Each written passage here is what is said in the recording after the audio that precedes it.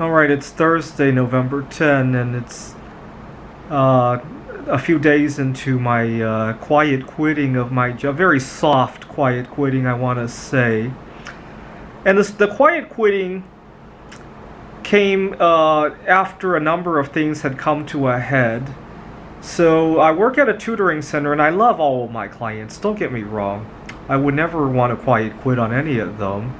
There are a few that are colorful characters that are difficult to work with, but even then, I love all the different characters involved. I can't say there's any particular client I want to quiet quit on. But the logistics of the job are a whole different story. So, for example, as you guys know, I'm a recovering eataholic, and one of the strategies I used in the past, and I'm returning to using, is to always ask myself, do I really need to eat what I need to eat? And if I'm not hungry, well, that can wait for later, right? And for the most part, during the time that we were working remotely, during the time of the lockdown, for the most part, that I can eat it later philosophy worked very well.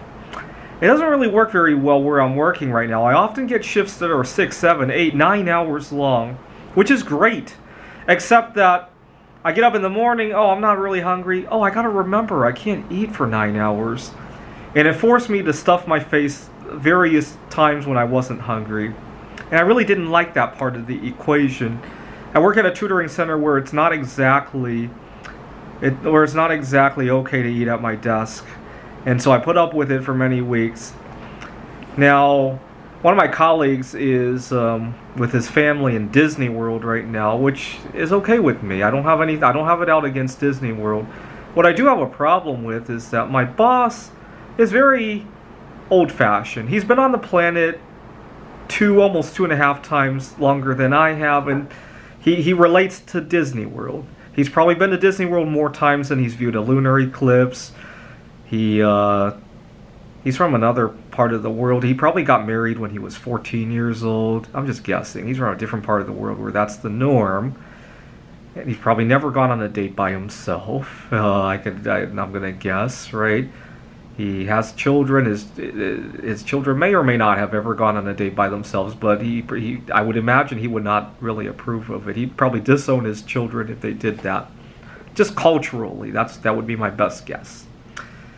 And so he thinks it's perfectly okay to assign me work right after I come back from the lunar eclipse. He says, "Oh, just do your best. I know you're going to be tired." And yeah, and so my eating is out of whack. My sleeping is out of whack. I would love to be able to go home on time to go on a date with myself. And to top it off, he gives me 2 hours on a Saturday, and I'm thinking to myself, that's it. I'm going to take charge of my eating first. And so I woke up, I wasn't hungry, and I decided to bring my food to the tutoring center. And I ate during the classroom time. And to my surprise, I was thinking if my boss is going to reprimand me for that, that would be a great time for me to sit down.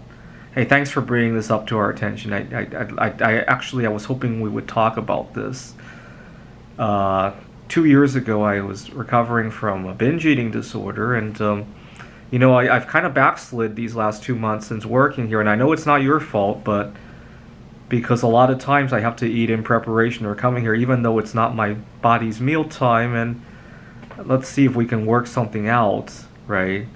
Maybe a better solution, maybe rearrange some things where it'd be more pleasant for me to eat. I was hoping that kind of discussion would come up, but you know what? I didn't even have to do it. In fact, my boss called me Teacher of the Week and complimented me for stuff that I had done in the classroom.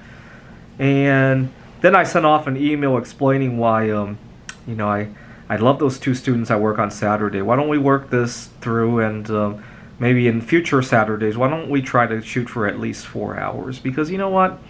I only get Saturday and Sunday off, and if you give me 2 hours on Saturday morning, it kind of just, it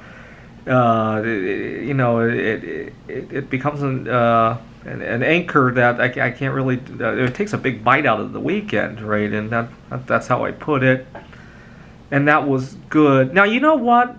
It's one thing that I ate yesterday, but there's another good feeling that I got. Today is I want to say the 3rd day of this quiet quitting. or maybe I should call it quiet rule breaking. It's not really quitting. I still love my students. But today when I got up, for the first time in a long time, I felt comfortable going to work, just knowing that I can eat when I need to. It took a lot of stress off of my shoulders because that was the main barrier. That every morning I got up, I had to choose between breaking the fast at 12 hours or going for a 20-hour fast, right? Now I can go for my 16, 17, 18-hour fast. I have that choice again.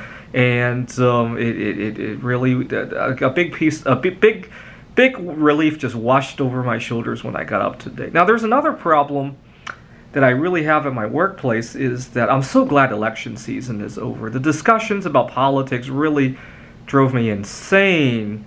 I mean, because we have so much disagreement there. Now, to be honest, I contributed to that. So one time, I tutor in math, and one time I overheard one of the other tutors talk about there was a math problem involving some money. This it was talking about if the sandwich cost $10 or something. It was a math counts problem from years past.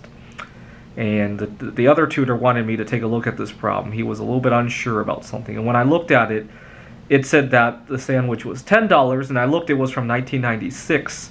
And I said, wow, that's an expensive sandwich. That's like $60 in today's money. I was thinking about Shadow Stats, which I follow a lot. So I thought it was around 60, 70. I plugged it into Shadow Stats. It was around that. And my colleague disagreed with that, and he went on a rampage about people like me, gold bugs like me, are scaring everybody out of their minds and all that.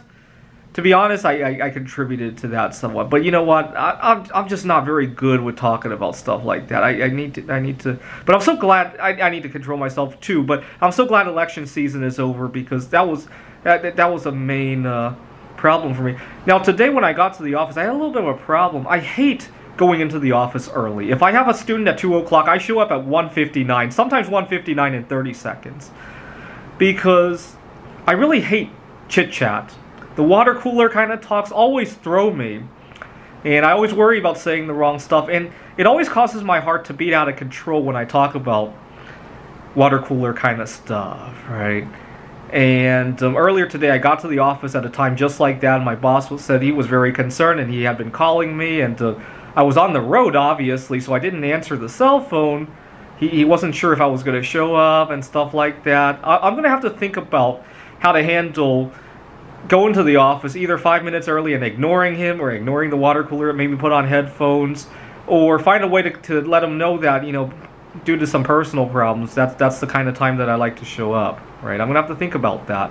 Maybe I could bring up my that I'm on the spectrum and that those chit-chats are not very conducive to keeping my energy levels up. Because sometimes I go to the office 5 minutes early, and there's a lot of that water cooler talk. My heart races out of control, and it feels like before my work has even started, I've already drained 20% of my battery. That's how it feels oftentimes. I'll have to think about how to resolve that. But now that I've quiet quitted, and I felt so good about today, and so like for 3 weeks I've been having to choose between 12 and 20-hour fasts, and neither of those choices are ideal for what I'm doing. I don't have to make that choice anymore, and I just feel like a big piece has washed over me. Now, if my boss ever complains, I also have a good response to that too now, so I feel very armed, if you will.